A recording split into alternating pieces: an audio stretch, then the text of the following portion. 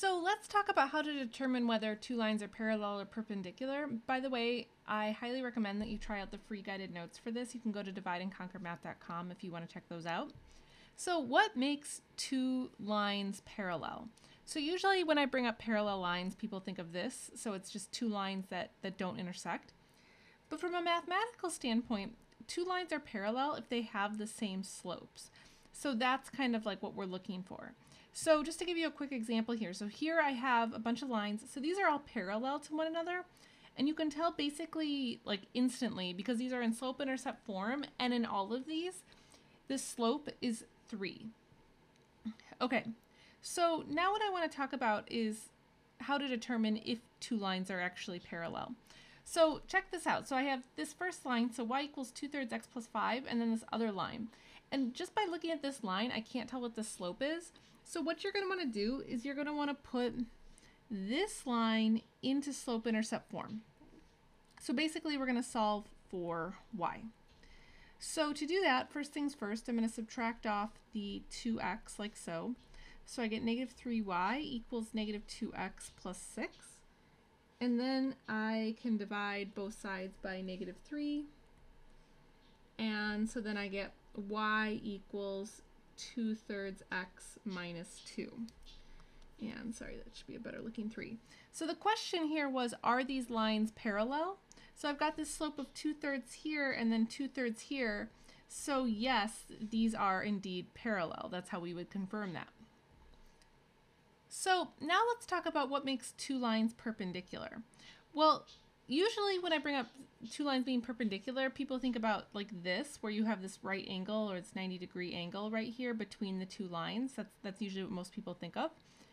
But from a mathematical standpoint, two lines are perpendicular if they have what are known as opposite or negative reciprocal slopes. So just to be clear, I have an example of perpendicular lines here.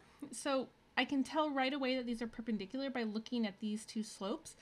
This is what I mean by opposite or negative reciprocal slopes. So obviously it's important that you're able to kind of quickly pick this out. So the first thing that I want to do actually is I just want to talk about determining the negative reciprocal, just so that you have like a good eye for that when you're doing these types of exercises. So in the case of 2/3, so the negative or opposite reciprocal would be flipping the fraction to 3/2 and then adding a negative to it. So if it has a negative, take it away. If it doesn't have a negative, add it to it. So in the case of like b here, so if I want to take the opposite reciprocal, so this would be 5/1 and it would be positive. However, you would want to rewrite this as just 5 because we never write a whole number as 5/1. We always just put it back into its whole number form. So that's the idea behind the negative or opposite reciprocal. So what would the negative reciprocal of -7 be then? Well, in this case, it would be positive 1/7. And then what would the negative reciprocal for 1 be? Well, I could write -1/1, but that's just really equal to -1. So this one's kind of a little bit of an interesting one, I guess. Okay, so now I want to ask, so are these two lines parallel once again? So, sorry, perpendicular. So you can tell the slope in this particular line, y equals 3/5 x plus 2. But for this other one, -3x plus 5y equals -15, we can't tell what the slope is just by looking at this. So we're going to have to solve for y again. Okay, so to do that, I've got -3x plus 5y equals -15. So I'm going to start by adding the x to each side to get 5y equals 3x minus 15. And then I can divide everything by 5 to get y equals 3/5x minus 3. And so in this case, so I've got this and this. So these are not perpendicular. So the answer here would actually be no. These would actually be parallel in this case. So these are not opposite reciprocal slopes. And so this is the type of exercise that is very common when we talk about parallel and perpendicular lines. So I have this set of exercises here where the question is, are the following lines parallel, perpendicular, or neither? And so you can see by looking at them that neither one of them are in a format where you can easily tell what the slope is. So in both cases, you're going to have to basically solve for y to get it into that slope-intercept form. So let's take this problem and let's give ourselves a little more space. And now let's go ahead and solve. So first things first, I'm going to start with, oops, let me switch to the white color.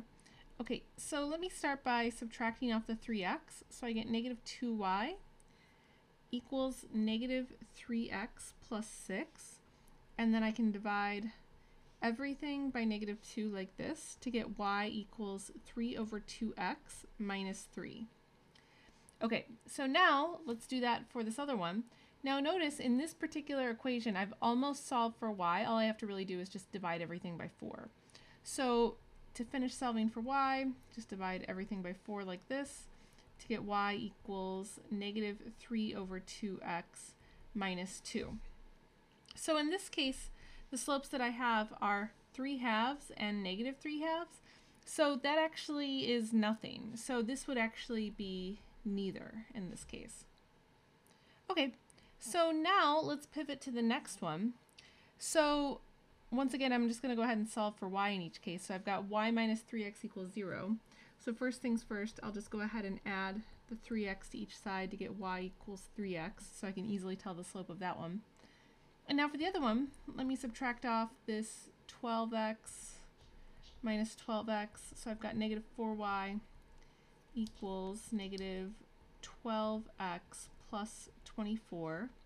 And then I will divide each part by negative 4 like this. And so I'll get y equals 3x minus 6. And so now we can compare the two slopes. I've got 3 and I've got 3. So those are the same slopes, which would mean that this is parallel. Two parallel lines. And so now let's just throw a curveball into this. What about this last one? So now I've got y equals 3 and x equals negative 2. So the thing I want you to recognize with this is that these are not actually in like the slope-intercept form. These are actually a horizontal and vertical line. And if you're unsure, you can always just graph them. So if I just draw a really quick little sketch here. So here's my y equals 3, and here's my x equals negative 2.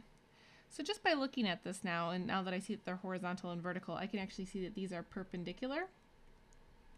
So I had to use a little bit of a different technique for horizontal and vertical lines, but if you just graph them out, you can see what they should be in this case. So, okay. Now what I want to do is I just want to pivot slightly to a different exercise. So in this set of exercises, lines A and B contain the given points. You'll see them in a second. And from those points, I want to determine if these lines are parallel, perpendicular, or neither. So for this first one, so I've got these 2 points on A and I've got these 2 points on B. So basically what I want to do here is I want to use the slope formula. So you may or may not remember that. That's y2 minus y1 over x2 minus x1. So I'm basically going to calculate the slope between these sets of points. So starting with line A, so let's see, line A. So I'm going to take 11 minus 10 over 2 minus 5. And I'm going to get 1 over negative 3. Okay, so I've got one slope. So now let's compare that to line B. So in this case, I'm going to have negative 18 minus 3 over negative 6 minus 1. And this is going to come out to negative 21 over negative 7, which ultimately will equal just positive 3. So now I've got negative 1/3 and 3. So that would be two opposite reciprocal slopes. So these lines must be perpendicular. Okay, so for this last one, I highly recommend maybe pausing the video here and giving this a try on your own, and then hit play when you're ready. Okay, so using the slope formula again, so starting with line A here. So I'll take negative 2 minus 5 over negative 7 minus negative 5. Okay, so that's going to equal negative 7 over -2. All right, so now let's go ahead and do this again for line B. So for this one, I'll take 11 minus 9 over 0 minus -4. So that's going to give me 2 over 4, which is equal to 1/2. And so the question now is, are these parallel, perpendicular, or neither? Well, these are definitely neither, right? So I could even rewrite this as positive 7 over 2. It doesn't matter. So I can tell just by looking at this now. These are neither. They're not the same. They're not opposite reciprocals. And so that's the way that those types of problems are going to work. Okay, so that covers this particular lesson. Hopefully that was helpful, guys. I'll catch you next time.